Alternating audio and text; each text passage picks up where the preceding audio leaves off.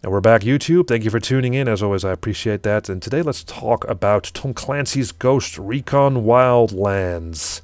This is another one of those Ubisoft Open World games. And maybe it is the best looking open world game of Ubisoft. I mean, it looks fantastic. I'm not sure whether this is really a faithful representation of the country of Bolivia.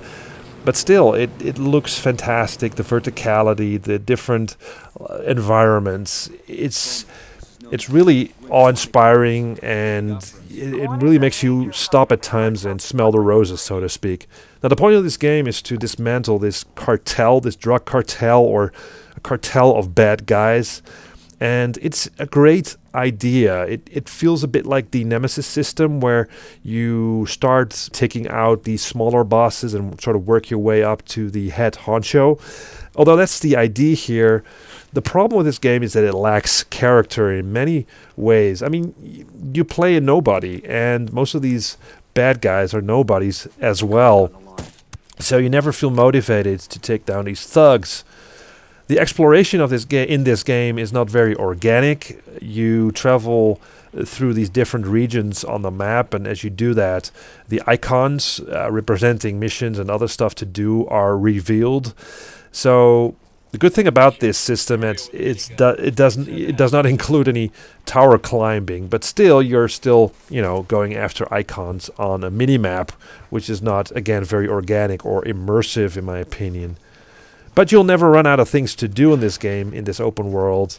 But the gameplay also becomes a slog, as most of the missions sort of boil down to the same thing. Go there, kill some bad guys, get some intel about the whereabouts of one of the bosses, do it again, until you have enough intel and seek out the boss and kill him. That's the gameplay loop here.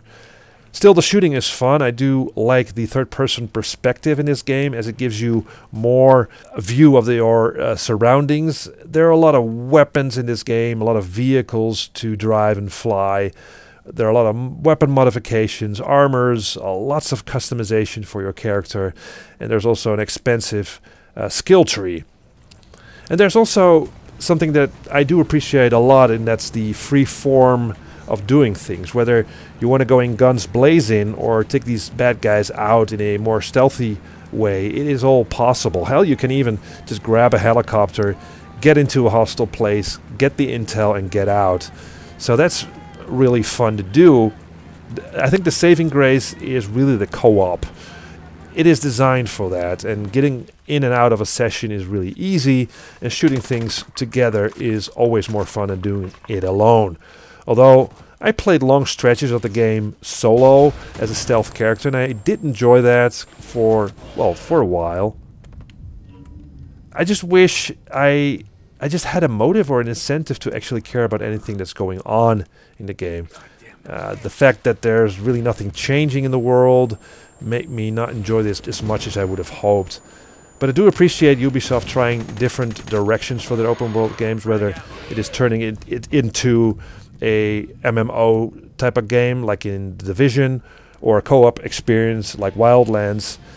It's good to see Ubisoft doing and trying different things, and they're doing it again with Far Cry 5, I've been told, with the map editor, or the arcade mode, so it is called. And that's sort of the thing about this.